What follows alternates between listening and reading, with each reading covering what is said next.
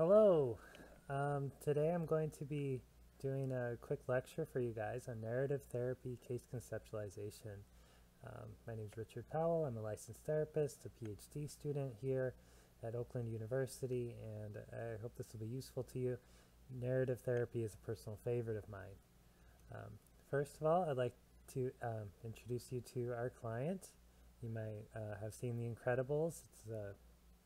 Incredibles 2 just came out. This is from Incredibles 1. I'll show you a few clips to introduce you to our client.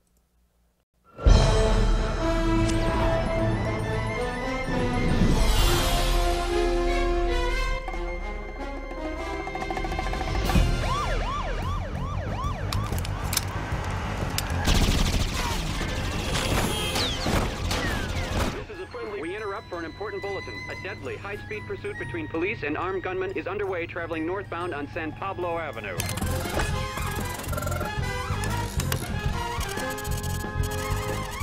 So Bob is a superhero, right? He's great. He's amazing. But you know what? Superheroes weren't like, they were kind of set up to fail in this world. In a stunning turn of events, a superhero is being sued for saving someone who apparently didn't want to be saved. The plaintiff, Oliver Sansweet, who was foiled in his attempted suicide by Mr. Incredible, has filed suit against the famed superhero in Superior Court. Mr. Sansweet didn't ask to be saved. Mr. Sansweet didn't want to be saved. And the injury received from Mr. Incredible's actions, so-called, causes him daily pain. Hey, I saved your life! You didn't save my life, you ruined my death. That's what you Listen, did. my client has no further comment at this time. 5 days later, another suit was filed by the victims of the L train accident. Incredible's court losses cost the government millions and opened the floodgates for dozens of superhero lawsuits the world over. It is time for their secret identity to become their only identity. Time for them to join us or go away. Under tremendous public pressure and the crushing financial burden of an ever-mounting series of lawsuits, the government quietly initiated the Superhero Relocation Program. The supers would be granted amnesty from responsibility for past actions in exchange for the promise to never again resume hero work. Where are they now? They are living among us, average citizens, average heroes, quietly and anonymously continuing to make the world a better place. So, yeah, life isn't great for superheroes. They're forced into hiding by the government. They're not a preferred group of individuals in society anymore. We'll see how they adjust to it, or how our client, Bob, is adjusting to it.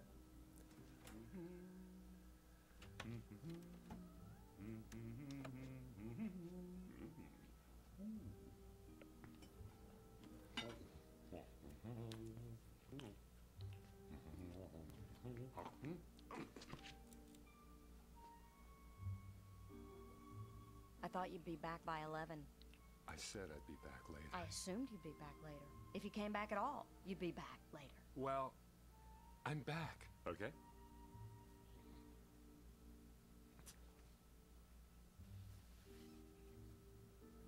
Is this rubble? It was just a little workout. Just to stay loose. You know how I feel about that, Bob. Darn you, we can't blow cover again. The building was coming down anyway. What?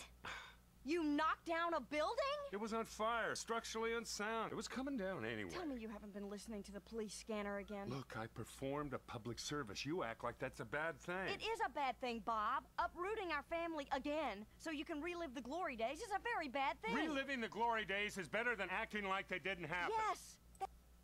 So we see Bob is trying to relive the glory days, right? Even though he's in hiding, he's putting everyone in danger. He can't really adjust to his new situation. That's causing problems between him and his wife, and now we'll see him and his family, how they're getting along.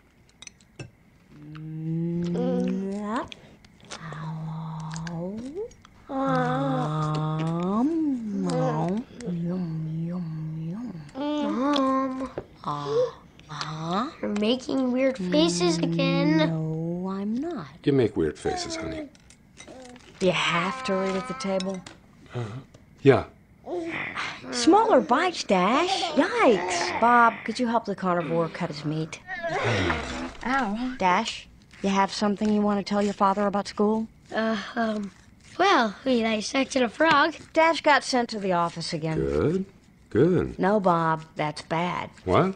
Dash got sent to the office again. What? What for? Nothing. He put a tack on the teacher's chair during class. Nobody saw me. You could barely see it on the tape. They caught you on tape and you still got away with it? Whoa.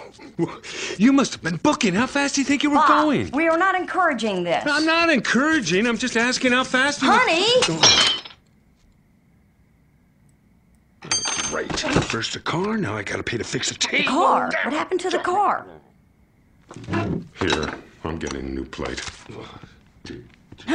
So, how about you, Vi? How was school? Nothing to report. You've hardly touched your food. I'm not hungry for meatloaf. Well, it is leftover night. We have steak, pasta. What are you hungry for? Tony Ridinger. Shut up. Well, you are. I said shut up, you little insect. Well, she is. Do not shout at the table. Honey? Kids, listen to your mother. She'd eat if we were having Tony loaf. That's it! Stop! Oh, we gotta be toast! Stop coming in the house. No! Oh! Hey, no force fields! You started it. You sit down. You sit down. You pay me. Violet.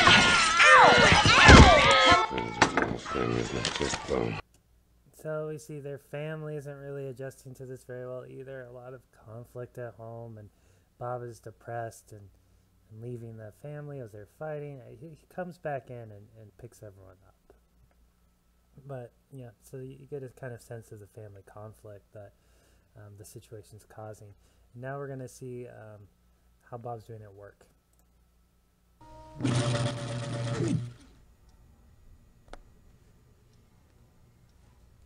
Sit down, Bob.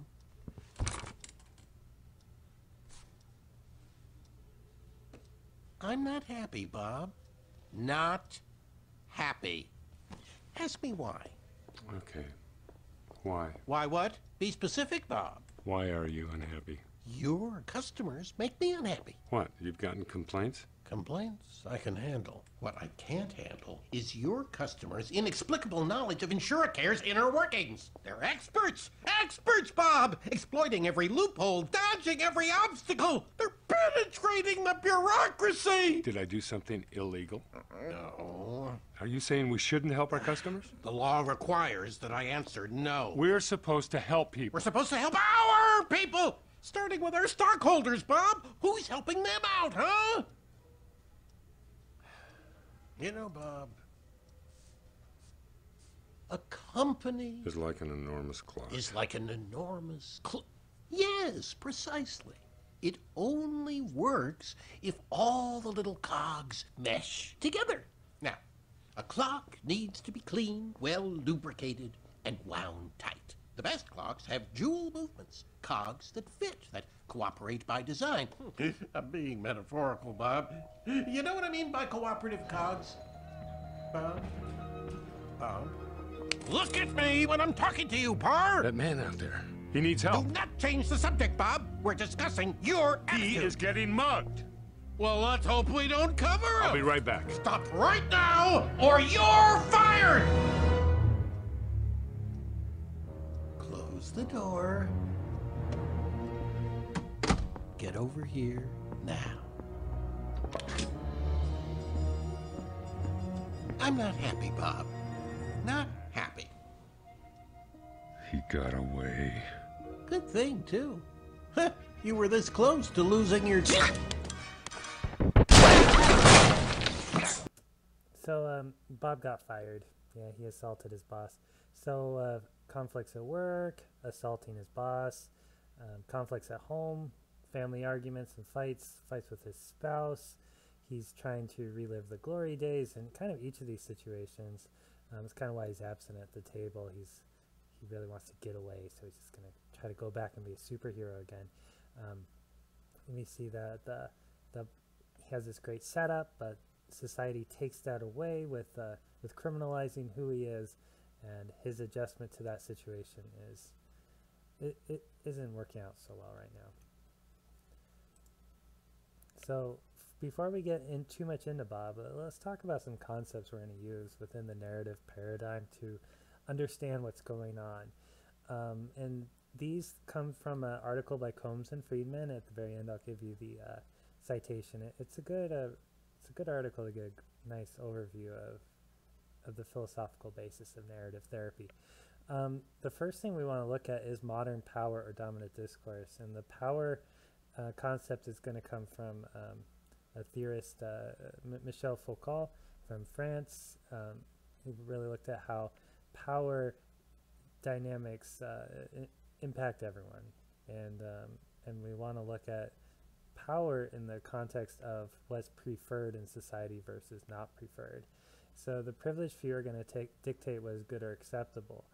The privileged people are the ones who fit within whatever stories or dominant discourses are about who is the good or who are the correct types of people.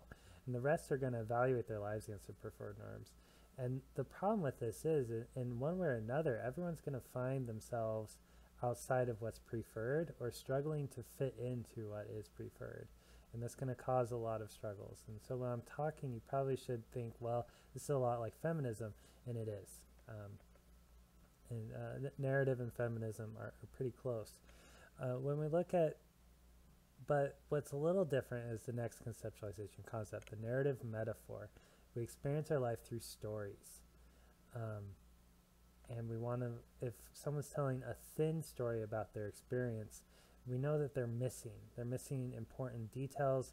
They're not seeing life for the way it is. Life is complex, and the stories we tell about life should be complex. So the narrative metaphor is life is like a story, I guess. So that's how we're going to see or understand how Bob is experiencing his world. What story has he constructed that gives his story meaning, and what meaning might he be lacking? So now we're going to look at problems are separate from people. The idea here is the problem is going to exist in the narrative, not in the person. And so we need to look at the relationship the person has with that story, with the problem-saturated story. We are going to, and this is a concept similar to the Gestalt. We're going to look for the absent but implicit. So what is implied by the person's story, but they're not saying? What is the background to the foreground? Okay, someone's really sad and depressed now. What is the background to that depression? What was happy there? And that's kind of the key here, because when we're trying to do in narrative therapy is construct the alternative story, the alternative narrative that is going to be empowering and resourceful and full of strength and thick descriptions of the bad things that include all the variances of life that you might be missing out on. So those are the things that are absent from the stories that people tell you, but are implied that they must exist. So if there is sadness, there was happiness. So you always look for the opposite to maybe pull out the implicit from the absent. But that's going to be contextual in the story and the experience that people are talking about. And that's the important thing to remember whenever we're talking about narrative concepts. It's situational, it's positional, it's fluid, so it's hard to come out with like explicit steps and directions. This is how you pull out the absent, but implicit. But if you listen, if you just stay with people, it'll come, you'll see it. The fifth concept to talk about is personal agency. People are always responding. Narrative does not look at people as determined. It looks as people as responsive actors. So there is a construction that is intentional of the story, and the story is where power resides, the story is where problems reside, and the story is where solutions reside, and stories are created by people, they're created by minds. So there is what happens in reality and outside of people, but we can't ever really know that because the way we make sense of the world is through stories, so let's deal with the stories. And in that construct, we're looking at people as the creators. It's very constructivist, it's postmodern. And that brings us to the last one, the view of personality. People live in context, and their personality arises in context. So Bob might, from that from those videos, we're seeing, and I'm kind of jumping the gun here by applying these to Bob already, but that's okay with this one. So because it's a little difficult to understand, but it's not that hard to see. So in the first one, the first video, Bob is the hero. He is well liked. His personality is generous and great, and what he does kind of fits along with that. But as we go along, we see Bob's personality might be characterized completely differently because of his situation. The whole narrative of society has changed, and Bob's personality has changed with it. He goes from being the preferred, from being great, from being generous, to being sneaky and destructive and angry and depressed. So that's kind of the contextual view of personality. All right, so let's start applying to Bob.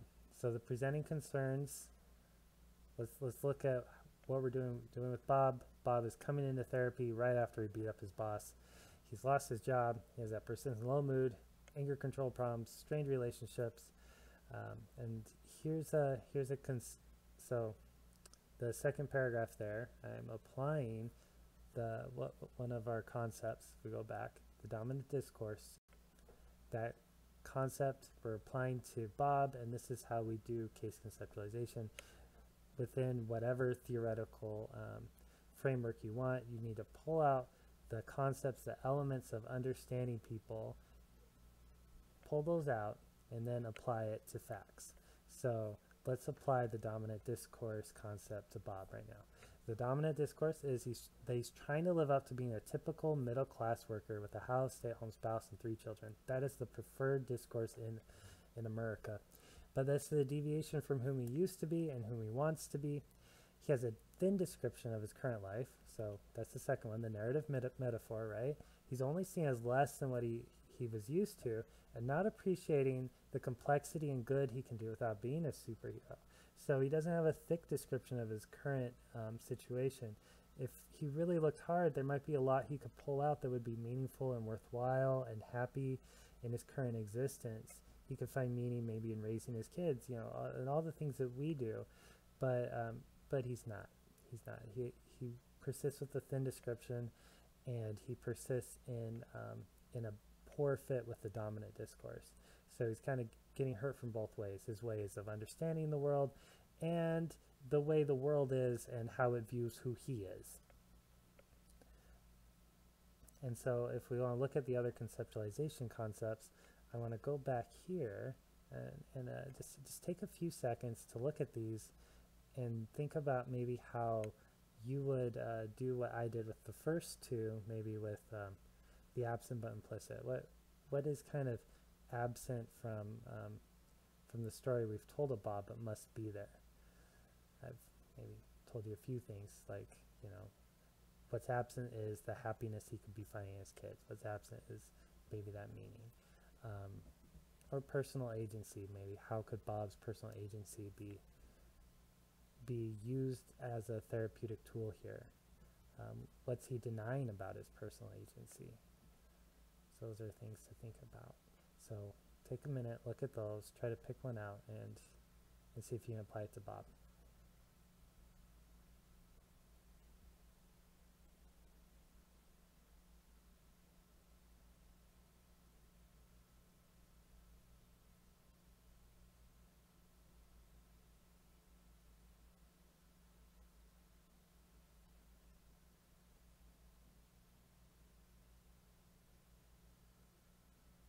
Okay. Now, if you weren't able to do it, or it still feels a little weird, that's fine. Narrative therapy is one of the hardest ones to integrate into your practice and one of the harder ones to understand. But once you get it, it clicks and it works well. So be patient with yourself. I kind of cheated by using the easiest ones and then asking you to use the harder ones to apply to Bob. The thick or thin description, the analysis of power and dominant discourses versus local discourses.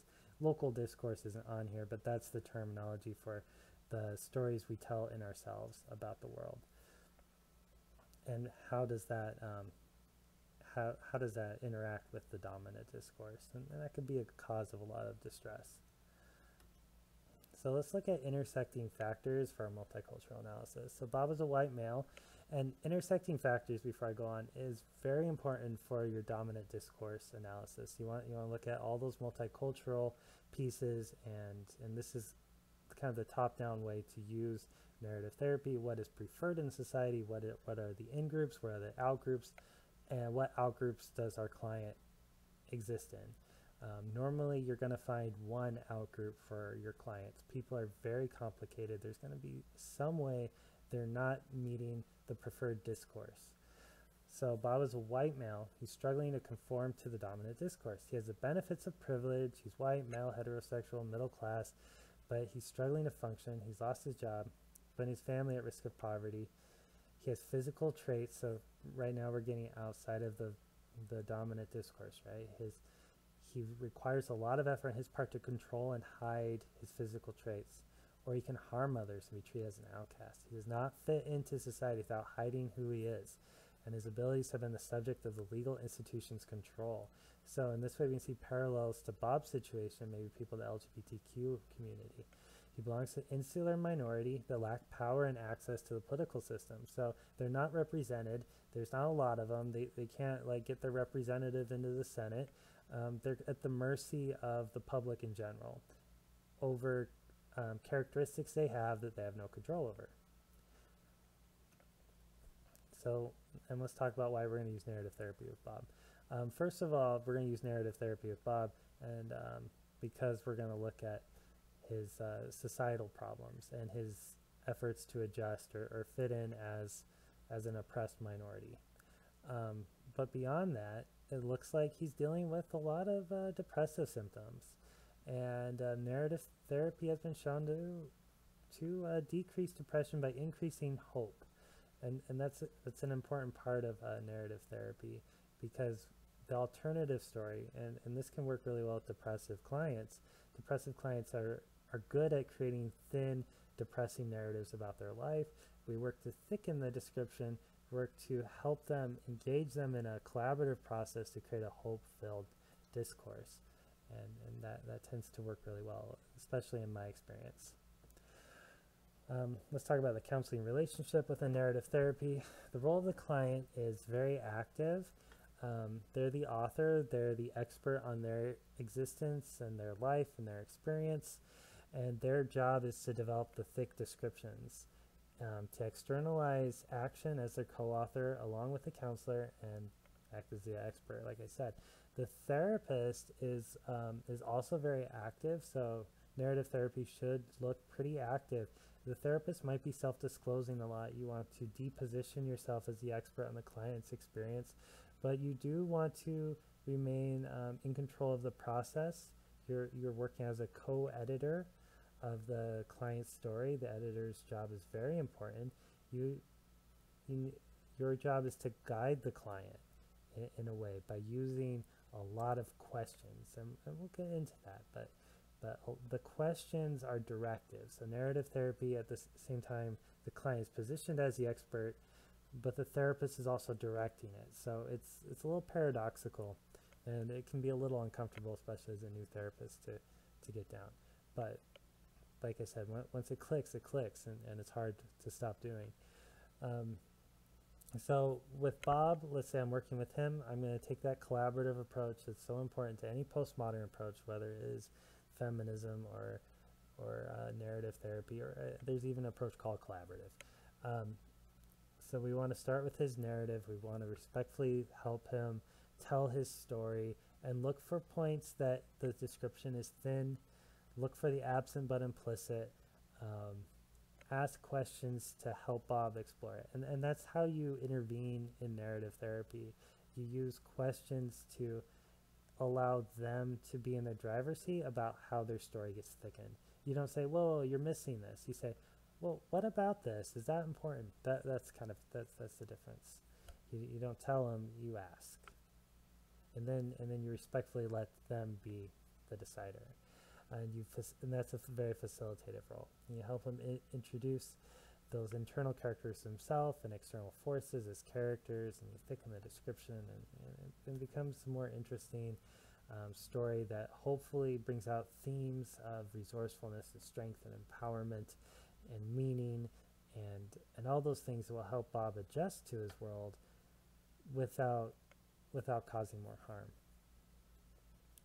While I'm working with Bob, it might be difficult for me to develop empathy with him because he uses violence. I'd maybe fear for my own safety. I mean, he just beat up his boss. And when you are collaborative, you do have to be a little bit brave. So and a little confrontive. So that might be part of a struggle with working with him. But I would overcome that by being genuine and congruent. So I'm bringing a little bit of person-centered in there. And communicate my fear to him. And that's an important part of being a therapist in a narrative setting is that self-disclosure of, hey, you know, I'm fearful right now. We're not trying to act as a blank slate. We're not really trying to bring out transference. We're not trying to do that. We're trying to get them to see us as people and to help them see themselves as people. It's supposed to be a demystification of therapy. So our treatment goals, these are just goals I brought up. You might have different goals, that's fine. Narrative therapy is very flexible like that. And Bob really should be setting these on his own. And if I set these goals, I would definitely check in. Hey, you know, Bob, I'd like to increase your sense of agency, meaning like choice, so that with in these situations, you might feel like you have a lot more options than responding with anger. You know, and I'd state it just like that to see how he would take it. We want to increase the frequency of fun with his spouse that supports his preferred reality to reduce his experience of depression. And I would get this out of him, like, hey, Bob, how did you used to interact with your spouse that you liked? And he might talk about all the fun times he had with her when they were both superheroes. And so we might see how we could recreate that in the present. And that's a narrative part that I didn't really talk on here, but it's a common technique in narrative is to pull out those shining moments from the past to see what was working well back then and what, you know, and you use that a lot of times when clients are stuck. Like, I'm stuck, I don't know what to do. Then you say, well, when was the last time you were struggling with something similar to this? And how did you respond? What worked for you well back? Worked well back then. And that's a very solution-focused technique, but solution-focused also fits in the same postmodern paradigm, so it's okay to borrow stuff from that. And solution focus also uses a lot of questions as interventions, so feel free to borrow from solution focus as much as you want, as long as we're using it in the narrative framework to increase and thicken the plot. We're always trying to thicken that plot with those themes of resourcefulness and strength and empowerment. So we want to help him create that sense of identity that's meaningful to him and help him adjust to his new reality to reduce that anger, depression, but increase his gratitude and sense of purpose. And that ends right there with the question. Anything else? If you have another goal that you thought of as you were watching or as I was talking, or if you didn't like the goals that I wrote down here, that's fine. You can always think of something else. That's what's great about narrative. It's very creative. Always create something new. So narratives view of healthy functioning. So we're not going to dictate to the clients what healthy should look like in their world. We're going to let them discover that or create that or tell us what's important for them to be healthy. And that's really what I'd look like. I'd be like, Bob, what's it going to look like when we're done here? How do you want to feel about yourself in the world? And he might say, I don't know. And I say, well, that's fine. We'll get there. And that's an important part of this. We're not going to dictate to them, this is what healthy looks like. But on the other hand, there might be some things in postmodernism that will clue you into that. Are they telling a thick description? Are they hyper-focused on all the negative, or is there a mixture of the positive? Do they have hope, or are they giving into despair? Things like that might clue you into the healthy story. And also we want to look at, is the story problem saturated? Normally clients are coming in with a problem saturated story, a clue that the client has reached healthy functioning, well, we're not going to dictate what behaviors and thoughts or anything that might look like. If the story they're telling about their current life and situation and hopes for the future and the past is still dominated by problems, still problem saturated, we're probably not there yet. So techniques have kind of given this away a little bit. We're going to use a lot of questions. The questions aren't meant for us to gather information. They're meant to create an experience in the client, an experience where they're gaining insight. The questions we're going to use intentionally. But beyond that, right? Beyond that, we want to help the clients find their meaning with the questions. The literal question right there, what was your intent? That's getting beyond, it's getting deeper from the action. Another thing that you might say is, what is the fear behind that anxiety? Or, you have depression, what have you lost? What is sad? And you see I'm kind of listening for the implicit but absent, or the absent but implicit. It's okay if you switch that around. I think it still works. We're going to use questions, ask for permission. Remember, the client is the expert. The client is on their own life. So before you do something, before you proceed down a path, before you ask the client to develop a story in a certain way, because narrative is directive, it's important to ask for permission before going for that. Questions. So scaffolding is an idea from cognitive development that is a big part of narrative therapy. You're going to use scaffolding to help the client see new ways of addressing a problem. So you're going to model for them through your questions different ways to think about things. I think that's the easiest way to describe that. So you can say, well, when I hear your story, sometimes I think about it from this angle. Does that angle make sense to you? And maybe how would you look at it differently? Something like that to kind of model for them, and then ask them to riff off of what you just did. Externalizing is a big part of narrative therapy, and that comes from that concept that the person is separate from the problem. If the client is seeing the problem as themselves, you want to externalize that, and you can do that slowly by saying, now what part of you is saying that, and then what would you name that part? Sometimes that's a kind of a sneaky way to do that, but you want to talk about the problem as if it's its own, if it has its own identity, and to draw out the relationship that the client has with the problem, how the problem has affected the client throughout the years. That's called mapping the influence of the problem, and you do that so that they don't feel so hopeless. The more you externalize the problem, the greater the hope, the greater the strength, the greater the agency the client is going to feel. And increasing agency is a wonderful goal of, well, it's not really the end goal of therapy, but it's one of the techniques we use to help people get to where they want to be. You want to listen for their preferred story, and that'll be in the background. And the preferred story is, I've been calling it the alternative story, the alternative narrative, and that is what stands out in contrast to the problem-saturated story. A depressed person is going to come with the problem-saturated story. They might not, it's called the preferred story here, and that's coming from Combs and Friedman. The reason why I call it the alternative story is because the client, it might not be the client's preferred story at the beginning, but it might be. So if you're calling it the alternative story, that might be enough to draw in their interest in developing it. You're like, okay, this is your current story, and it makes a lot of sense. I see where you're coming from. Using different events and things that you've told me about, I'm also seeing a theme of this, and maybe that's an alternative way to look at it. When you state it that way, when you call it the alternative story, you can enlist their help in developing it a little easier. Problem deconstruction is an important part, and the word deconstruction there is we're going to take the points, the problem points, or the name of the problem. Okay, you're calling it depression.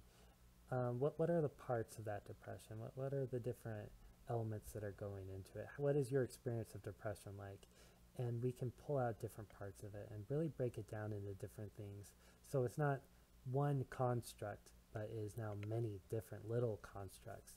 And that's going to help the client see different ways he or she has dealt with different parts of the problem, and it's going to make the story a lot more interesting, and it's an important part of thickening the narrative. In the situating comments, that goes along with the roles of the client and the therapist.